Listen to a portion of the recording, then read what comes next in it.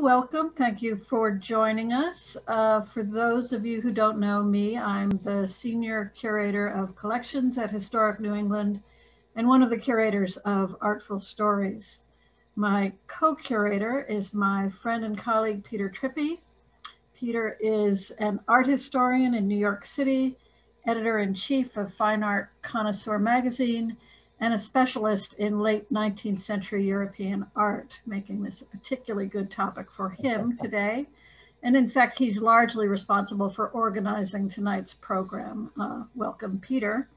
Thank you. Good to be here. And of course, I'd like to thank and welcome our colleagues, Margaretta Frederick and Kristen Shepherd, who join us today from Delaware and Florida, respectively. Margaretta is the Annette Woolard Provine Curator of the Bancroft Collection of Pre-Raphaelite art at the Delaware Art Museum, one of the largest, finest Pre-Raphaelite collections in this country. She has worked with the museum's Bancroft collection for more than 20 years, focusing in particular on women within the Pre-Raphaelite circle. This includes broadening the scope of the permanent collection and curating exhibitions representing women's presence in 19th century British art.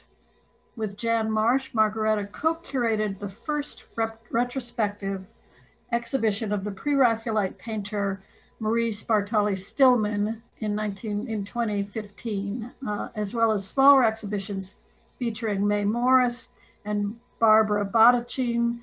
Projects currently underway include an exhibition of the work of Evelyn and William de Morgan in the fall of 2022, with an accompanying book of essays published by Yale University Press.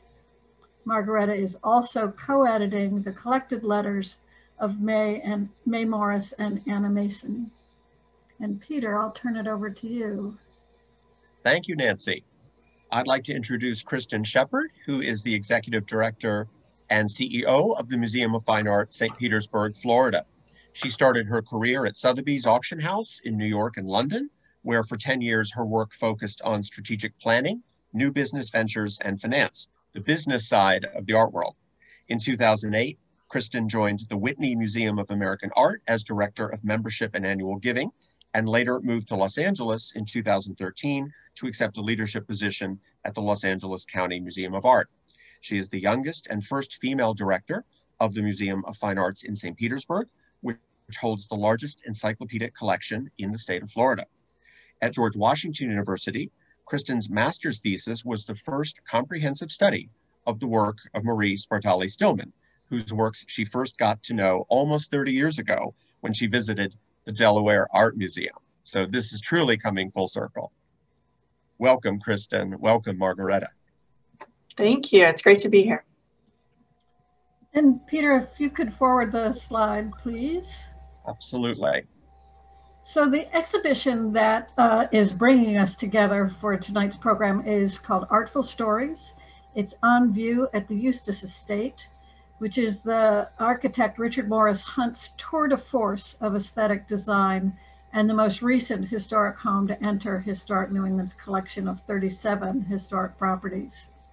For those of you who have not been there, I highly encourage you to visit. The house and the exhibition are open to the public on weekends with pandemic protocols in place. Next, Peter.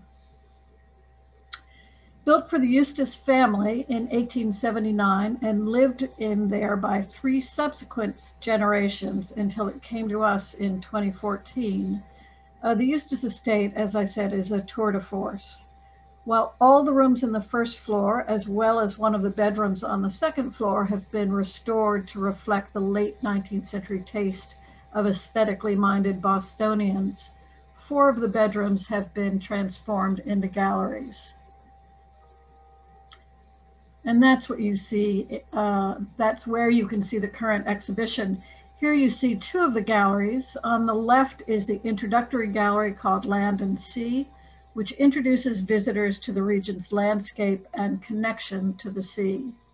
On the right is an image of the 4th gallery, The Wide World, which is about New Englanders' connections to places outside of the region. And this is where we'll be focusing our discussions today. And next, Peter.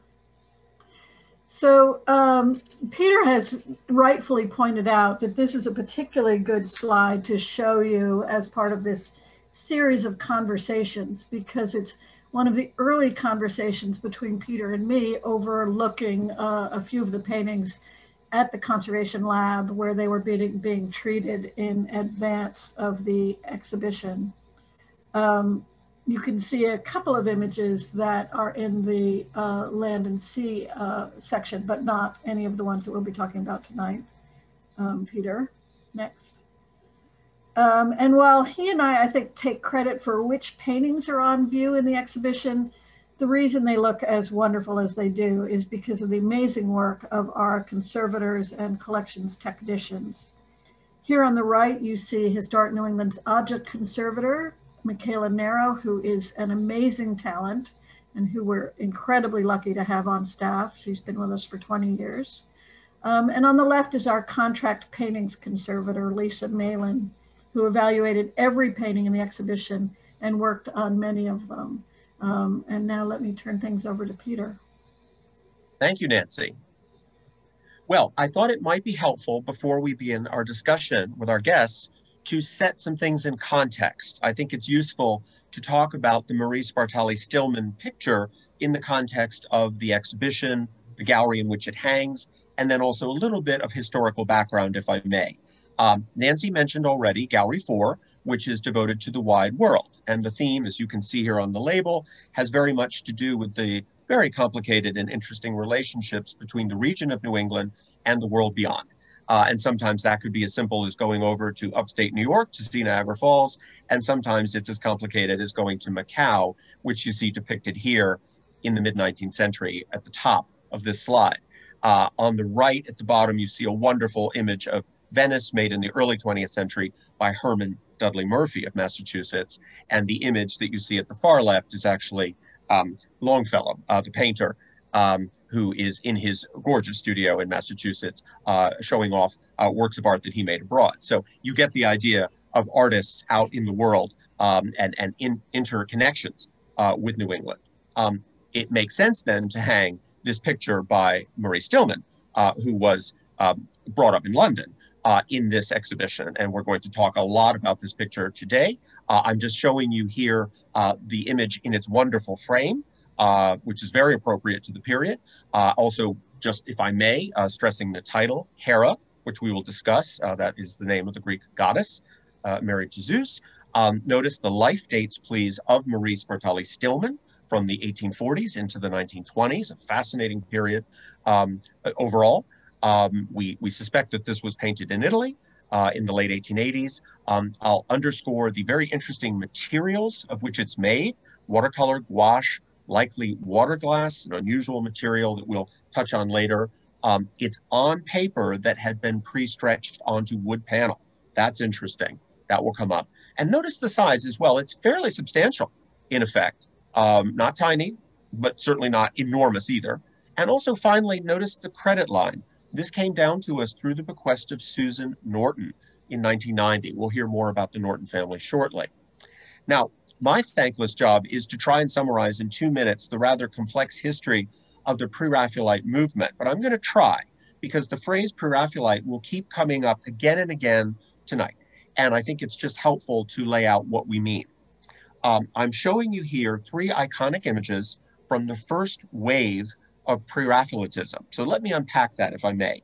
The movement was centered in London, in England, although ultimately it proved to be admired worldwide, as we shall find out soon. We're talking here about the late 1840s, the original Pre-Raphaelite Brotherhood, they were called. 7 men in their very late teens and early 20s. The main 3 figures were these illustrated here: Rossetti, Hunt, and Millet.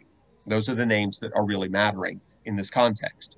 Now, these young men were tired of the academic conventions that were well represented by Sir Joshua Reynolds of the late 18th century. They called him Sir Sloshua because of his loose handling and his muddy colors. His successors were promoting that style, and these young men were tired of it completely, and I think they rather had a right to be. Instead, they preferred looking at the more, quote, primitive early Italian painters, we're talking 1300s, 1400s, for what they perceived as emotional authenticity and technical directness. No tricks, all heart. And that was very important to them. So they pursued tight, meticulous details, bright jewel-like colors that were newly available to artists at this time. And you see here exactly what I'm talking about, especially in the picture at the center. Look at all those colors of the rainbow represented in one canvas. Now, these images, as you can see, are emotionally intense, sometimes even sexy. They're narratives from the Bible, history, legend, modern life, romantic literature, including Shakespeare. This kind of work got strong pushback from most conventional critics, including Charles Dickens in the late 1840s and early 1850s. But fortunately, these young men found a powerful champion in the critic John Ruskin, who was only a decade older, and he got them to the next level of acceptance, and that's a good thing. Now, the title of our talk today is including the word stunner, and you may wonder, well, what's that all about? Well, stunner is a phrase developed by Dante Gabriel Rossetti to describe eye-catching women. And he especially liked the look of Elizabeth Siddal, who was an artist, a model, originally working in a hat shop. And we see her depicted here twice, on the far left as the Virgin Mary, and on the far right as Ophelia. She posed for the various artists, and as I said, Rossetti eventually married her. Please note her pale skin, her flowing red hair, the slender neck, limbs, fingers. That's a type, a kind of convention that these young men pursued in many cases. And this was very different from the brown hair that was pulled back tightly that most women wore at that time in the 1840s. And this look that the Pre-Raphaelites developed remained very fashionable well through the rest of the 19th century. Now, two other names that might come up would be the notion of Italian Renaissance portraiture. On the left, you see a quintessential example of a portrait that would be much admired by these artists of the mid-19th century. And on the right, you're going to hear the name Ford Madox Brown. He was slightly older than these young men, but he was very much a soulmate and an encouragement to them. And in fact, we're going to hear about him in relation to Marie Stillman. It's interesting to me how this movement was so diverse in its influences, looking at old art, and by the way, I should stress, pre-Raphael, before Raphael. That's the look they wanted, not the look of Raphael, who had been, in their opinion, abused, had been sort of a great master, but then copied relentlessly to the point where it became boring and dull and Sir Slashua-ish. They wanted this beautiful image on the left, which is so much tighter and more honest in their opinion. On the right, you see a modern life moment. And it's interesting that these young men would look in both directions, past and present. Now, the later phase of Pre-Raphaelitism, the second phase, you might say, began in the 1850s, and it really took hold in the 1860s. And that's when Marie Stillman was emerging in London, in the middle of this art world. I'm showing you here examples of how Rossetti transformed his style. You see here on the left an image that's very, very different, and on the right, one of his proteges, Frederick Sands. The fact is that this look was so much more ethereal, more voluptuous in some cases, more sumptuous fabrics and decors, more painterly handling, and a shift in interest away from the primitives toward other periods of the Italian Renaissance. Now, I should point out that Rossetti mentored two really important artists, William Morris, many of us know his designs today, and also Edward Burne-Jones. And the fact is that Rossetti was ultimately having an affair with Jane Morris. She is represented by the type on the right. That is not her modeling, but it's her dark black hair and her pale skin. Burne-Jones is a key figure in this story. I'll finish here by showing you two masterpieces by him. He was very influential on Marie Stillman, to be sure. I would stress, by the way, the scrolling, dense foliage that you see in both of these pictures. Flowers and plants were very important to this generation, including Stillman. And also, please notice the classical frieze on the architecture beyond, on the right-hand side. The legacy of ancient Greece and Rome was really, really important to this crowd. And of course, Stillman taps into that too. Finally, let me point out the female type. It has evolved a little here. Look at the face on the right. The red hair, the pale face, that leads so neatly to something like Marie Stillman's Hera. I'm not saying it is in any way derivative, but there is a link to be sure. Now I'm going to finish on an image or two of Stillman herself and ask our guests to talk a bit about this artist and her amazing life. Welcome. Thank you. Thank you. Thanks for having us. Tell us more, of course. So I'll start, and then Kristen, you're just going to chime in there. Absolutely. So Marie Stillman was one of a small number of professional female artists working in the second half of the 19th century. She was a really important presence in the Victorian art world, highly unusual for a woman to have achieved that status. And she was particularly influenced by members of the Pre-Raphaelite circle. And I'll just let Kristen kind of take over here for a minute. Sure. So, Marie was, I think, privileged in many ways. Her father was the Greek consul general in London. He was surrounded by and welcomed artists and intellectuals into their home. And it was a home that really valued education and accomplishment. The two sisters, Christine and Marie, were both extremely well educated, including in the arts, which was, of course, viewed as a very important accomplishment for young women at the time. Marie was also legendary as a stunning woman. She was over 6 feet tall. She was incredibly beautiful. There are all these marvelous stories of when Marie was sort of discovered by some of these artists when she arrived at a party, that all these artists just sort of burned to paint her. So her own interest in art developed quite early. She was surrounded by the arts at all times. And when she determined that she wanted to take a more serious approach to studying painting herself, she was already in that circle, and Ford Madox Brown, as Peter mentioned before, was commissioned then to be her private tutor, which for a woman to have private instruction in painting, of course, was a real privilege. And she was also a model. And so modeling for many of those Pre-Raphaelite artists we know, including Rossetti and many others. She also had the opportunity, along with her sister, through modeling, to get to know these artists, to watch them work, and to learn and understand their process. So she was in those circles. Yeah, so this is a portrait of Marie by her teacher, Ford Madox Brown. And there is the painting you see on the left may be one of Marie's. So she's kind of being caught at a moment, maybe, that she's considering what she's been working on, perhaps in the studio of Ford Madox Brown.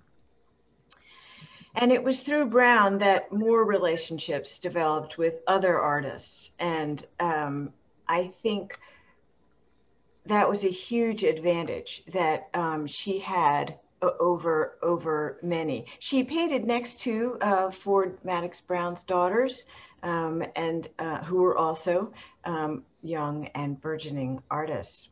I just say, she was definitely had an edge by having the wealth behind her to be able to train with an artist privately. There was not much alternative schooling for women artists at the time. But at the same time, her social position could be a little of a disadvantage. So for instance, one of the first patrons to approach her to ask if he could buy one of her paintings, her father stepped in and said no, because it wasn't right for an upper middle class woman to be taking money for anything. That was just kind of a social restriction for women at the time. That she should gift it, at a moment when her talent is burgeoning. She's surrounded by these amazing artists who are showing their work and selling their work. And for her to navigate her social position and her desire to be taken seriously as an artist, it was really quite remarkable, and it's something she tackled very early on. I think she was also known as quite a serious intellectual, someone who had a deep appreciation for poetry, which ultimately really cemented a deep and lasting friendship with Rossetti, who of course was both a painter and a poet. And they had this shared love of Dante, for example, that continued in correspondence for decades. So she was really a person who in many ways was ahead of her time. And eventually, in pretty short order here, she sort of busted out of the cage that she found herself in, the restrictions of being sort of a society lady, not just through her desire to be a successful artist, but she was also introduced to William James Stillman in late 1869, 1870, and they fell madly in love. This is a man Dad was not so excited about. He approved of him because, of course, he had both been a journalist covering the Cretan uprising. So he was welcomed in the Greek community in London with artists, writers. But in terms of being the right match for his daughter, he definitely did not think that was an appropriate match. This is a man more than 20 years her senior. He had 3 children. His wife had tragically died by suicide in the years before, so he was a widower with 3 children, not a penny in his bank account, but a talented photojournalist and man about town. And the artists in her life supported this match and helped the match along as best they could. There are, in fact, marvelous letters written from her father to Ford Madox Brown, entreating him to please intercede and to, let her know this is a terrible match, her life is going down the drain, etc. Also letters to Rossetti, who he flatters and cajoles in these letters by saying, I once dreamt my daughter would be with you. You're such a, the king of poetry, etc. But defying all of that, this was really a love match. They married in 1871. Their first child together, their first natural child, was born in 1872. And this marriage completely transformed her life for better and in some ways, in a advantageous way. Yeah. So, Margaretta and Kristen, when we talked about this earlier this week and Stillman's name came up, both of you growled a little bit. It seems to me that you're saying all the nicest things that's possible about him, but in the end, I think you're not convinced that it was the best marriage in the world for her. Well, there's no, arguing that she's just, about to just burst onto the scene in terms of her career, and all of a sudden she's taking care of 3 children. Are you kidding me? But there's some things that William did it was an escape for her. It's just as Kristen said, it's the way she got out of that kind of slightly confining Victorian social circle. And in fact, the first thing they did upon marriage was to travel to the US. Stillman was American. And it was there that she began making contacts, and not just people, but also exhibition spaces. And she managed to have a career, an exhibiting career on 2 continents simultaneously. So there was an upside to marriage to Stillman. I'm not sure it overrules. Yeah. Yeah, I think Margaretta and I are both a little torn on this because, obviously it's one, it was truly a love match. She would not have defied her parents and been, turned away, penniless, etc., unless it was truly love. And we're all for true love. That's great. And eventually, of course, it caused stress in the family, really forever. But there was reconciliation, and they did, still see one another later. But there's no denying that this was a very intelligent, resourceful, talented woman who made it work anyway, despite the challenges. They ultimately went for his work to live in Italy. They spent, much of the 1870s and 1880s living either in Florence or in Rome. For an artist of her skill and intellect, what a marvelous place to be, particularly a lot of expats from London who are working in Italy at the time. And by this time, she's not only, of course, participating in raising William's children, but she and William have 3 children of their own. So this is really a working mom. This is something that many of us can probably relate to, that she has her own passions. She rents a studio in Italy. She continues to work. And as Margaretta said, she's exhibiting, she's sending pictures not just to London, but also to the US. And she's deeply interested, as her letters convey, she's deeply interested in being not just artistically and critically successful, but commercially successful. Knowing that her ability to sell these pictures helps her family financially, which was important. And she made conscious decisions in the subject matter she chose, even the size of the pictures, knowing that the larger pictures weren't selling, so she moved to a smaller format.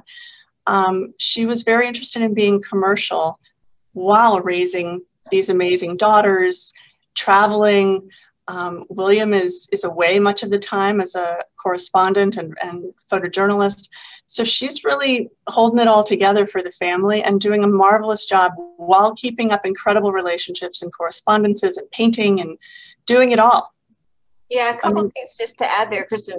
I would suggest that Florence, which is where they went in the 1870s for the first Italian sojourn, I would suggest that really, really changed her style. And in fact, the influence of Italian Renaissance art, particularly Florentine art, is what really kind of helped her to develop her mature style. The other thing I would just say, getting back to, because as you said, so now she's in Florence, she has children from 2 different, families, her own and his. And so Rossetti wrote a letter to someone else and said, I suspect the painting goes on over the baby's head. So, I mean, she was determined. I mean, there's no question about it. Absolutely. And you think of one of the critics of the time described her work as being this marvelous combination of Ford Madox Brown's compositional style. Ford Madox Brown was known for having a quite strict academic type training. Those who studied with him wrote frequently about composition and line and the draftsmanship, so important to Brown. But her natural inclination and her poetic temperament, I think, drew her very closely to Rossetti's style. So that time in Florence became a moment that critics later wrote, it's as if you're, looking at a Brown as translated by Rossetti or something like that, that there's and it's not meant to as a comment on her work being at all derivative, but she is, as her own style emerges, she's really absorbing what's around her. She's absorbing this Italian history. You can imagine she's in galleries, she's in studios, she's looking at other artists' work. And she's really grappling with the 2 or 3 major artistic influences on her own work. And we see that come through. These Italianate pictures, including Hera, which we'll talk about this evening, really shows that influence of being in Italy and absorbing the influences all around her. Yeah, so let's talk about Hera. Can Absolutely. You do that? What a great segue. So Kristen, maybe you could just talk a little bit about, because it's actually, you were the one who I identified this portrait. And I should just say that one of the issues with many women artists, but Marie in particular, is that we have very little primary documentation of what she did. And Kristen is responsible for gathering all that together in her master's thesis, which is still just fantastic and useful and fabulous. So, yeah. Yes, it is. This is, it's interesting. When I did my research on Stillman, it was very much on the shoulders of some scholars who were really the first ones to start looking at the female Pre-Raphaelites. People like Pamela Gerrish-Nunn and Jan Marsh were sort of heroes. And in fact, Dr. Marsh was so kind when, in the 90s when I was in London working on the research for this thesis, she was so kind to share what notes she had and point me in the right direction. But there are so few, the professional artists, the professional women artists, there's so few ways for us to track the completion of thereof. You know, when we think about Marie Stillman, for example, we know she was prolific. We know she painted constantly. We know that she sold and exhibited paintings both in the US and in London. If they were exhibited, I'll tell you, I was the one sitting in the libraries in London going through every exhibition record for everything that happened in any major gallery in London for about 3 or 4 decades, looking for her name. And that's how the thesis, that's how that checklist was developed. So it's quite a manual process but if it wasn't exhibited, or if it wasn't later sold at auction or found its way into a public collection, we don't have record of it. And Hera, that we're looking at here on the right, is a good example of that. In all of the exhibition records that, you know, from the second half of the 19th century into the early 20th century, there's nothing that even descriptively matches what this picture is. So it's very likely that this was purchased and remained in private hands through the generations until it came to a public collection, as it has. So a work like this, Peter reached out to me to, you know, to say, you know, what do you know about this one? And this is one of those times when it's a discovery. It's very exciting. And for art historians, as we look at works, and people like Margaretta and myself, and probably many more around the world by now, feel so connected to Marie Stillman that we recognize her hand. We understand that this is one of her works. This one is perhaps a little easier to identify. It's very much in keeping with her works from the late 1880s when she's working in Italy. Of course, her monogram is present on this one. She doesn't sign with a monogram every time, but on this one, there is a monogram, which made it quite easy to authenticate as a Stillman. But this work, because we don't have what her original title was, for example, we don't have an exhibition record, critics didn't write about it at the time, we're left to read this picture. And we know that Stillman, like so many of the Pre-Raphaelite artists, leave lots of clues in their pictures. Floral symbolism, the language of flowers is something. They're all quite fluent at the language of flowers.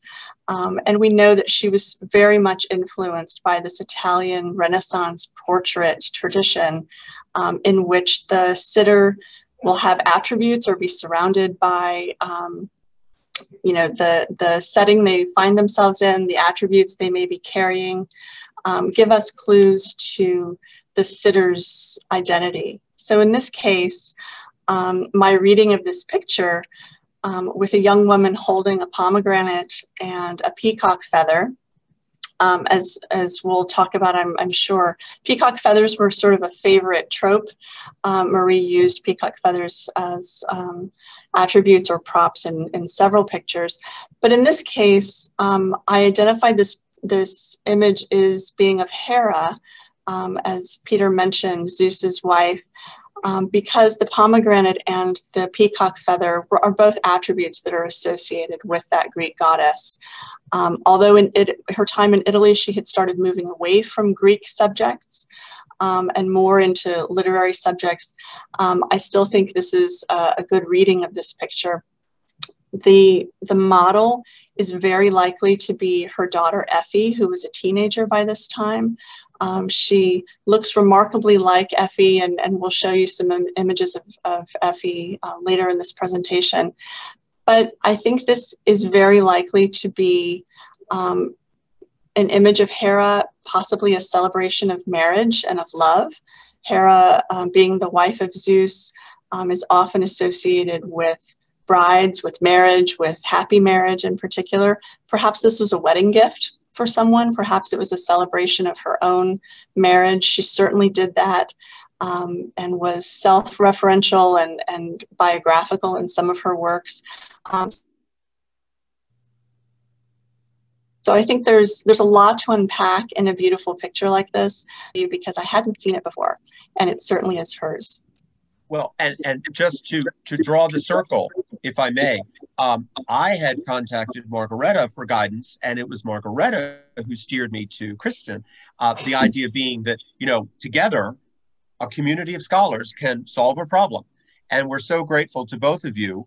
And in fact, Kristen comments at length on our website about this picture. So those who want to learn more can do that in a video presentation that's on the site. So this is, as you mentioned before, very much a community that is growing and passionate.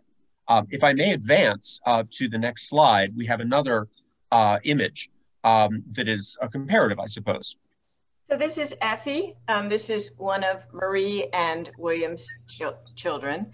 And we're just showing that because there has been some suggestion that Effie was the sitter for this. Her girls and her stepdaughters posed for her all the time because that was the way it worked. They were at hand. And if you go to the next slide, Peter, if you could, these are the two Stillman girls, Lisa and Bella, and there's some similarity there in terms of facial characteristics. They could also have been the sitters for Hera. And then I think in the next slide, we just wanted to show, this is a documented painting on the left at the Ashmolean, cloister lilies, and the blow up, the detail is of her signature, which is actually a monogram. It's very similar to the way Dante Gabriel Rossetti signed his paintings. So definitely this is a kind of a tradition amongst the Pre-Raphaelite circle. And then in the upper, in the middle, the detail in the upper register is the signature for the Hera, which you see in the painting just up a bit in the lower left. So all of these factors go into trying to identify a painting that is relatively undocumented.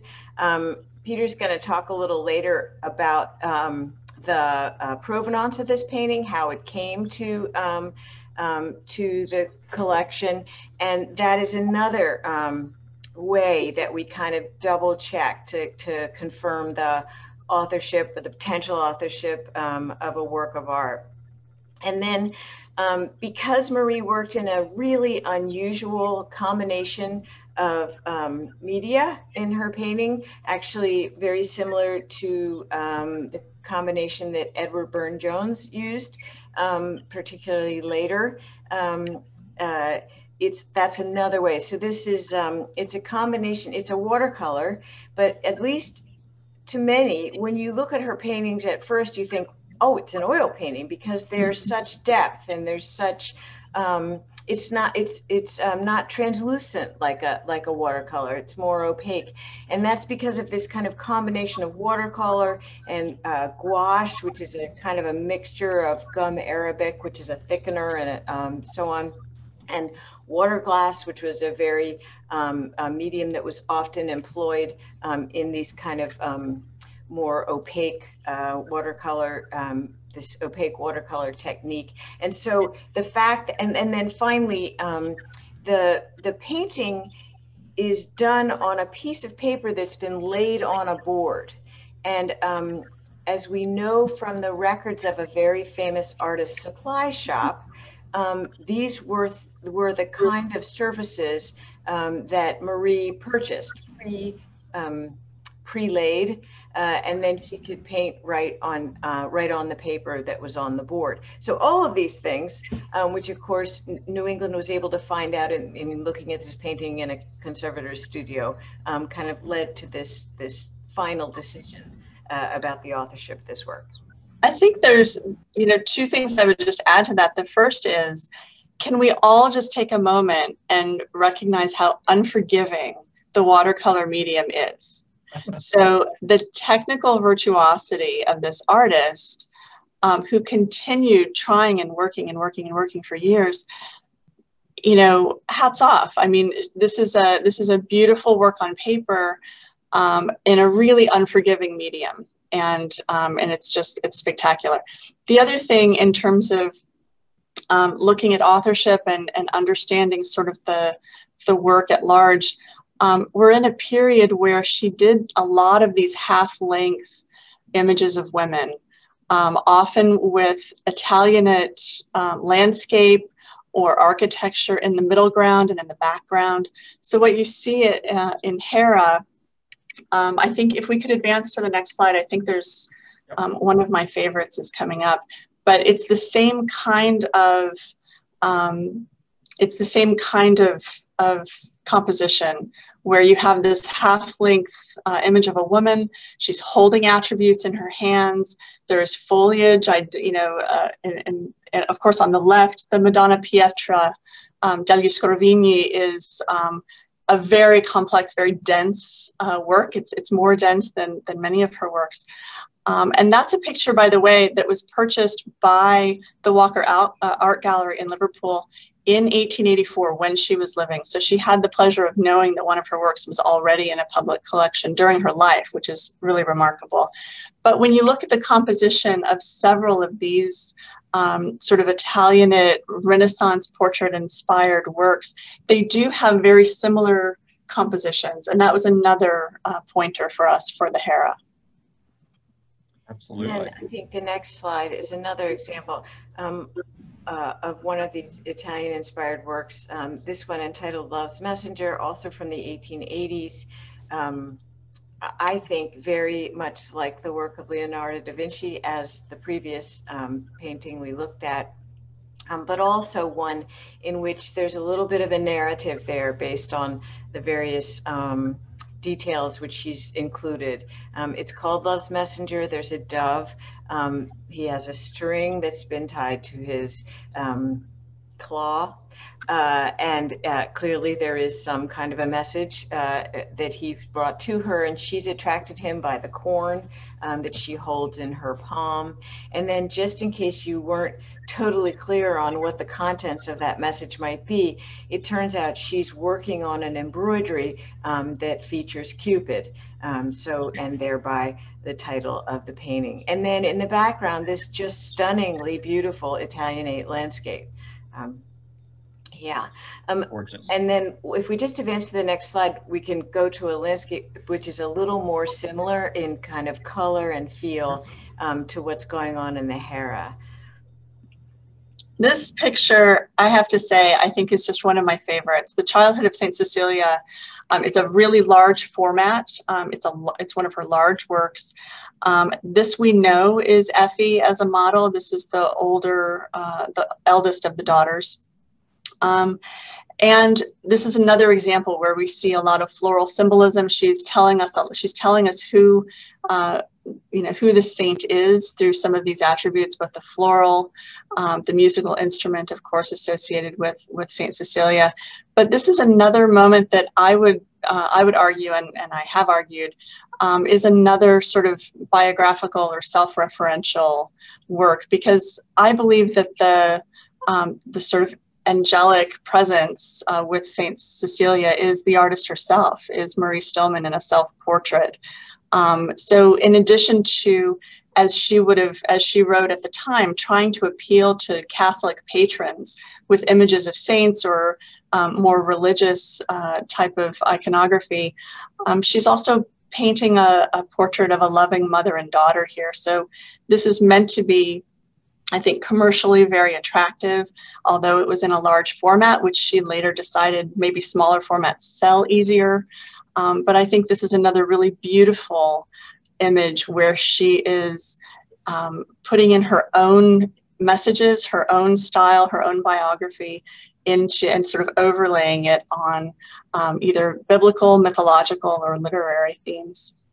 And Kristen, there is a photograph of this painting on an easel in her studio in Rome, which to me is just like, I mean, there's so few photographs of her, so this is just, that's the cat's meow. So good. So, and then I think the next slide is just to give you a sense. When she was in Rome, she studied with an Italian artist who was also quite popular in the UK and exhibited there, whose name was Giovanni Costa. And this is just a stellar landscape that has kind of a little bit of Costa in it, but more, it's so Pre-Raphaelite in its just precision of detail. And in the foreground, the flowers are practically identifiable they are, painted with such technical brilliancy. And again, as Kristen said, this is an unforgiving medium, so all the more. Oh, amazing. Yeah. We're Thank fans. you. You can tell. I can tell. Fans all around. Now, I'll just jump, if I may, to the back of our painting to show you a label that appears on it. This is intriguing in the sense that it's an important gallery in Philadelphia from the late 19th century. And it reminds us of that close connection that Marie had with the United States, not only through her husband and his family, he being from New England, by the way, but also through her own energy. I love the picture that you painted for us of her not only painting and raising children, but also conducting a business career, writing letters and sending works of art back to England or America. That's intriguing. It's hard for us to know exactly where in the picture's history this label fits in, but we can begin to dig perhaps a little in the future. I'm just going to ask our guests to talk a bit about the relationship with America, beginning in particular, if I understand correctly, 1871, as the couple were visiting the United States to see William's family. Yes. Right. So 1871, she comes to America for the first time. William introduces her to, very much the kind of Boston artistic milieu. She meets, among others, Charles Eliot Norton, from whose family this painting came down to historic New England. And her family, her children, become very good friends with his children. They also meet Richard Watson Gilder and his wife, who's also an artist, and those children spend time together. And in fact, Lisa Stillman considered herself, I think, an American. There's a lovely quote where she's writing after returning to London from being in America and says, I do hope I may return soon to my own country. So really America, it's a very interesting dichotomy. And then of course, Marie's son, Michael, became an architect, worked for the firm of McKim, Mead and White, and settled in America, and he didn't go back. Yeah. And in fact, right. So this is, we don't have the original drawing, sadly, but it's an image taken at the time of Mrs. Gilder with one of their children. And I should say that almost all of the Stillman children were artists in one form or another. Absolutely. Thank you. I may, if it's all right, just jump ahead to talk a bit briefly about two other works of art in the exhibition on view at Eustis Estate, which are related to the Norton family and that shed light on the Stillman. This is a marvelous portrait of Sarah Norton, nicknamed Sally, Charles Eliot Norton's daughter, one of them. This is painted by, as you can see, Burne-Jones. So there again, we have this circle of friendship. It's a fact that the Nortons and the Burne-Joneses were close. This picture also came down through the generosity of Susan Norton, Charles Eliot Norton, his granddaughter. And I'll just jump ahead to a marvelous document that we have here on the left. This is an image showing Sally and Lily Norton with Margaret Burne-Jones, the daughter of this idea of the next generation down. It's true with the Burne-Joneses as much as it is with the Nortons and the Stillmans. On the right, I show you here Burne-Jones and William Morris. I mentioned them before as being mentored by Dante Gabriel Rossetti, and they certainly were intimates of Charles Eliot Norton and his family. And then finally, another great Norton family picture in Mancini, based in Italy, but very well known to elite sitters in England and the United States. This is Richard Norton, Sally's brother, who was head of the American School of Classical Studies in Rome, and he sat for Mancini in Rome. I'm just going to return, if I may, to this image. I'll mention that actually in the collection of Historic New England is an undated bust-length portrait of Sally Norton drawn in pencil by Miss Lisa Stillman. And that seems to be yet another clue of this intimacy among the families. It's intriguing, and it really does deserve more research. Actually, Lisa deserves more research. So does Effie. Yes. But, yeah. And Effie was a sculptor, I think. She was, and there's a sculpture by her on the Parkway in front of the Art Museum. Oh. That's right. Great. Nancy. So Kristen and Margaretta, we're winding down now. And if people have questions, I remind you to put them in the Q&A in the bottom of your screen, most of you. Those of you might have it at the top. But I wanted to ask you your thoughts about what's going on with Stillman's post-life career. Do you feel like she's gaining acceptance? It seems like, given her incredible talent, she's not as well known as one might expect. Do you think that's true, and do you think it's changing? I think it's definitely changing, but go ahead, Margaretta. Yeah, I mean, scholars like Jan Marsh and Pam Nunn, when was that? Like 25 years ago when they were starting? More than that. I mean, I was reading their books in the, late 80s, early 90s. So. And since then, it's only gained momentum. I mean, because the women were left out of the whole discussion of Victorian art, most art, Victorian as well.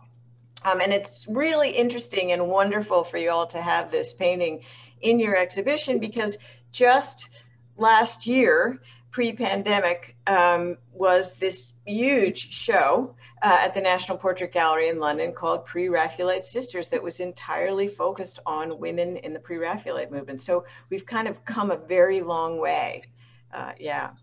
I think there was, for a long time, this idea of, women, it was more of a hobby, or it was an accomplishment, or something like that. I think women being taken seriously as artists, as they wished to be, is not something that we could find room for somehow in the canon until, the last few decades.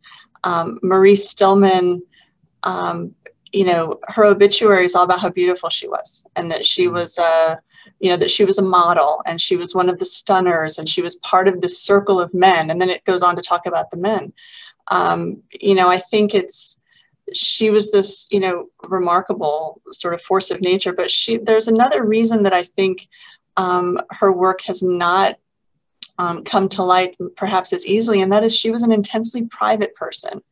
And, there's a letter that I uncovered that she wrote to one of Ford Madox Brown's daughters that survives, in which she said she regrets to tell her that she has no letters from her father, because she's made it a practice since very young to burn every letter she receives, because these letters can be misinterpreted and misconstrued after someone's death. And she vowed never to write about her friends. She was, very protective of all of the artists in this circle.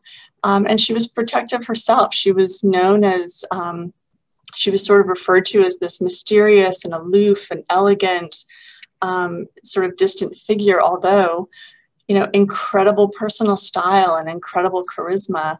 But she is not a person who is, self-promoting. She was actually quite self-effacing, certainly, in the early years of her exhibition history. And I think without that sort of driving force, which would not have been appropriate or at all ladylike at the time, we were learning more as time marches on, because it's not something that would have happened at the time.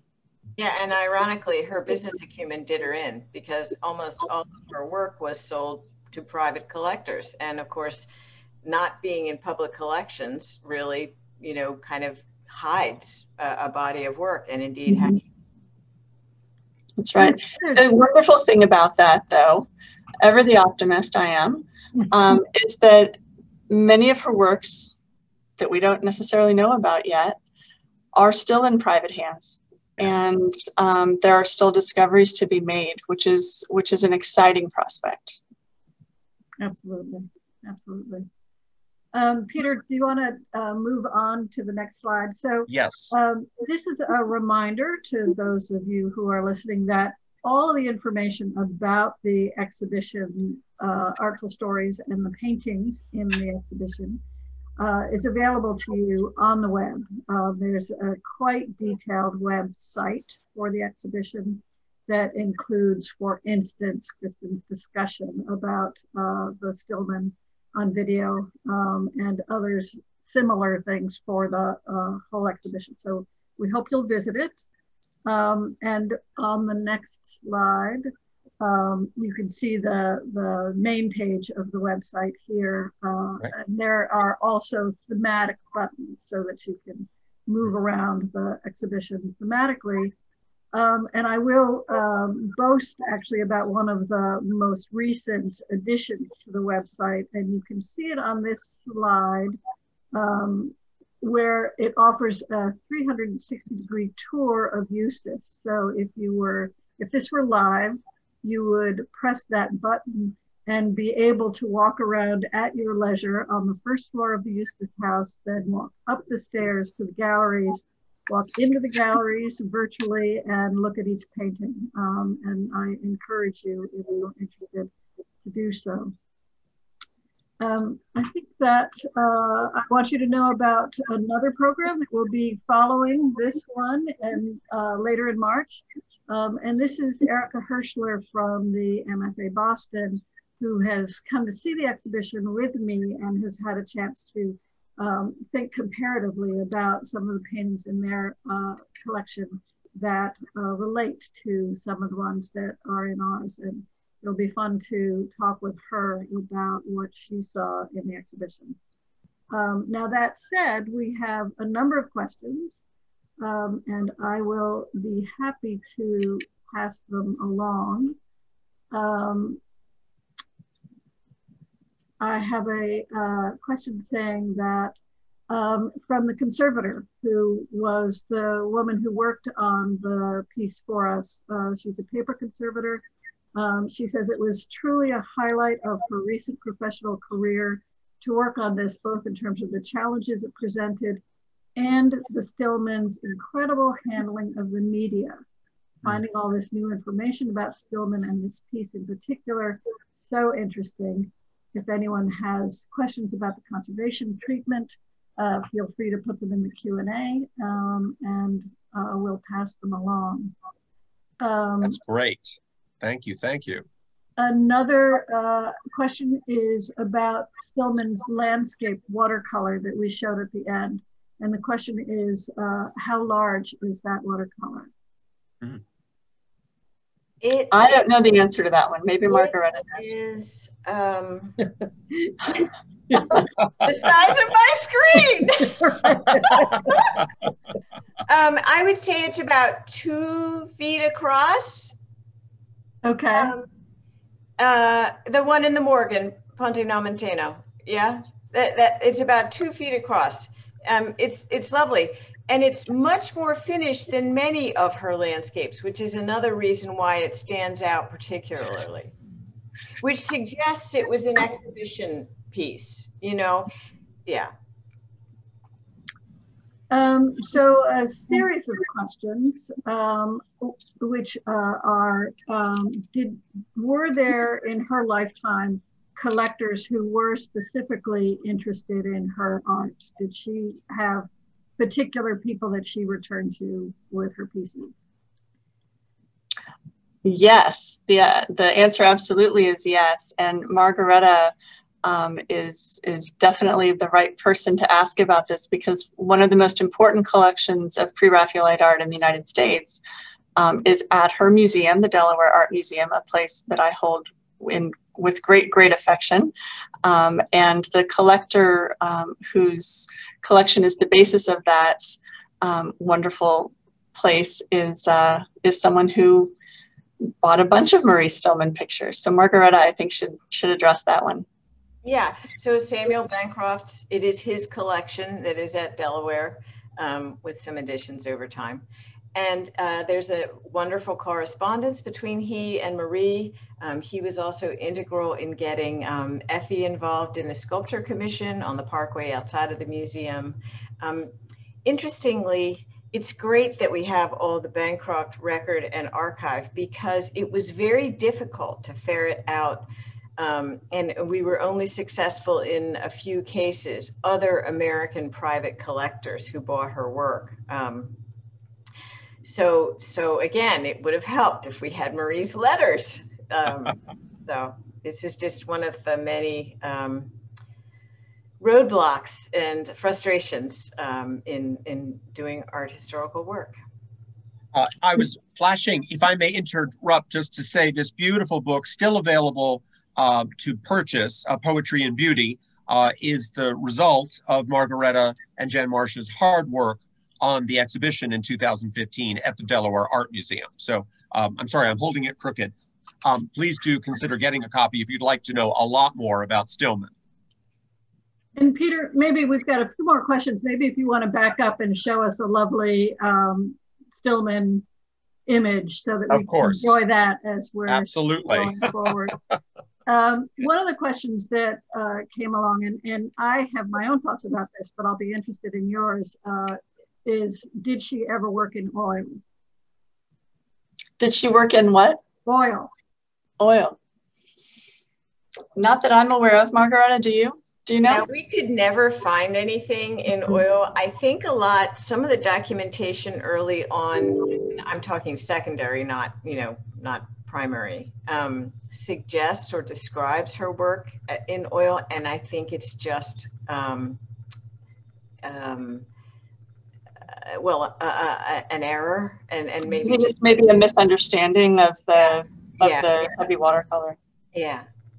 So yeah, I'm not aware of any. I know that there are extant charcoal drawings that she did. She did sketch. She did, there are drawings out there.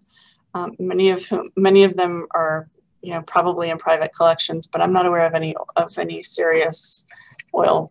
And we looked hard because we really wanted to put that one to bed. Right. So I'm sure that you all know that. I think feminist art historians talk a fair bit about the materials that women artists work with, and a lot of them don't work in oil. And whether that has something to do with their family situation, that it's harder to walk away from and do in fits and starts as you would if you have a young child. Do you think that could be part of it? I've always thought that, yeah, just sheer, logistics. Right. Takes longer to dry, Mm-hmm. Yeah. It smells.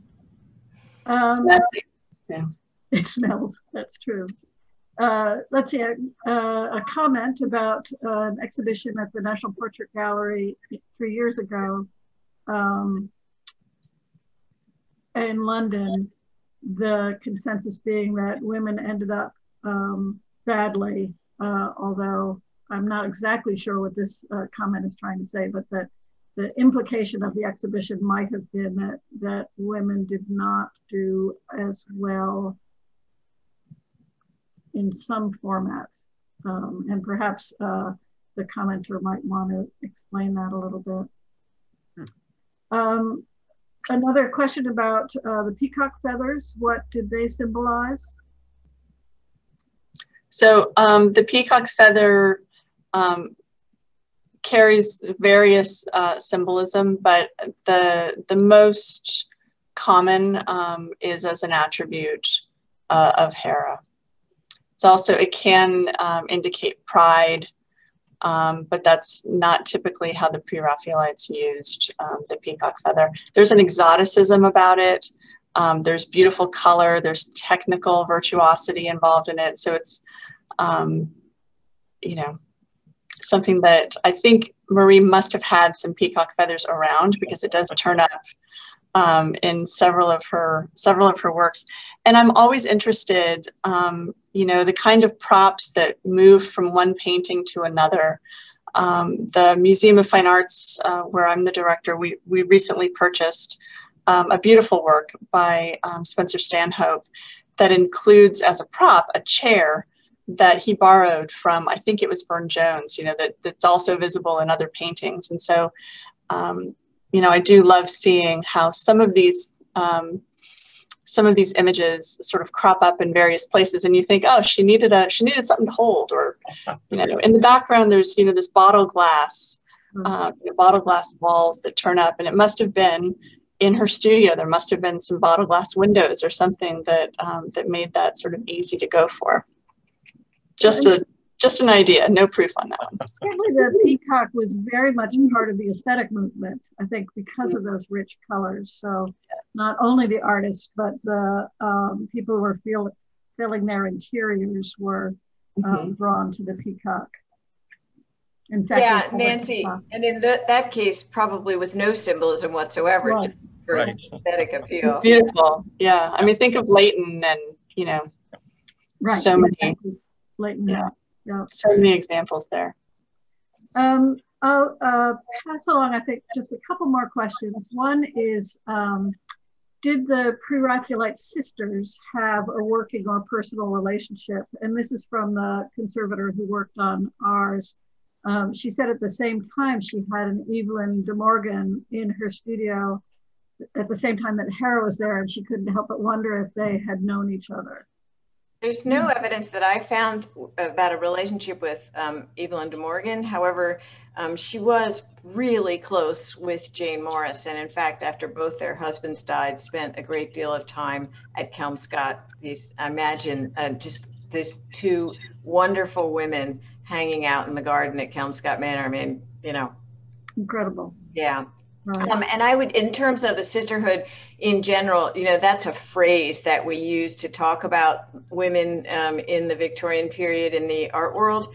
I would say it's more loose than that, but I would also say that given that they were all fighting the same fight in order to attain some kind of professionality at a time when it was very difficult for women, there was at least, loose alliances, and in order to kind of, forward everyone. So, yeah. And sort of early on, I mean, this may be a little bit more of a stretch, but Marie did model for John Rodham Spencer Stanhope, who was Evelyn de Morgan's uncle. So it's possible that, there's a friendship or an acquaintanceship at the very least there. They're all in the same circles and they have these interests, and so much is lost from, the destruction of correspondence and that kind of thing. So there may well be relationships and cross currents going that are lost to history. And maybe I'll find out the more I work on the Evelyn. I know, it's exciting. Yeah, that's right. I'll let you know, Kristen. Report back. Report back, please. So two last questions. Can either of you talk about water glass and how that was used? Our conservator, if she's still online, might be able to comment in the chat. And if I see it pop up, I'll put that in. But I know she's the one who identified for us that there was water glass in it. It's on the list of things she purchased from Roberson's, but I would be so happy if your conservator would speak to that. And then, we imagine that this is something that added sort of depth and texture. right. How experimental she was with it, I don't know much about that particular part of her work or experimentation. That was my understanding as well, was that it adds depth and a certain degree of opacity. I would have found. And in terms of the number of things and the mixture, the media that she put together, that particular mix, I have always thought, just because of her friendship with Burne-Jones, that she probably learned a great deal of that from him. And finally, the last question is the latest date that she is known to have painted. Oh, so exciting. This was one of the things that came out of the exhibition, which was, so she dies in 1927, but she's in New York in 1919, and she has an exhibition at the Willowbrook Company. So she is working quite late, also doing interesting things with painted screens, which was very much a part of the aesthetic movement. So, I mean, she's moving with the times, you know, it's just astounding to me. And there's some wonderful letters and remembrances from, I think it's a grandson, Margaretta, correct me if I have this wrong, but that she was doing still lives, and that part of his job would be to bring a fresh flower each day to his grandmother for that day's, you know, bouquet that she was working on, sort of still one flower at a time, that precision. But I think she was painting those screens late in life, but she continued, you know, painting beautiful watercolors, you know, well into her 70s and early 80s. So I have a response from our conservator. And by the way, I have to say that she did an unbelievable job on this piece, which had a split. The wood had cracked, and you would not know it. And we were just so thrilled with her work. Yes. About it, she says, I was really struck by the way the layers of the paint layers were opaque, yet still transparent enough to allow the underlying layers of paint applied with a tiny brush show through. She says, my feeling is that it was the addition of the water glass that contributed to this striking effect, which really has to be seen in person to be believed. That's very helpful. On the water glass. Thank you. Thank you, everybody. Thank you to those of you who have joined us for this wonderful conversation. Thank you, Kristen and Margaretta. What a joy it's been to hear you both share your obvious passion